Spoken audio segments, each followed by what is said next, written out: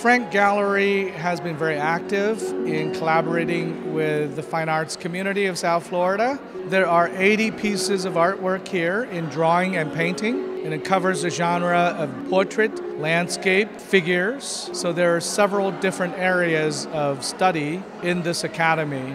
The academy was founded in 2017. The purpose of the academy is to provide a unique opportunity for our students to be trained in classical drawing and painting. The artworks on display have been selected based on progression, so they're not necessarily all the best artwork of the senior students. They are crossed from undergraduate beginning students and graduate students. So you have an array of progression.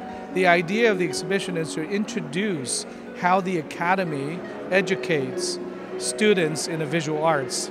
I would say art is part of life, and art has never existed alone throughout the history since the beginning of times.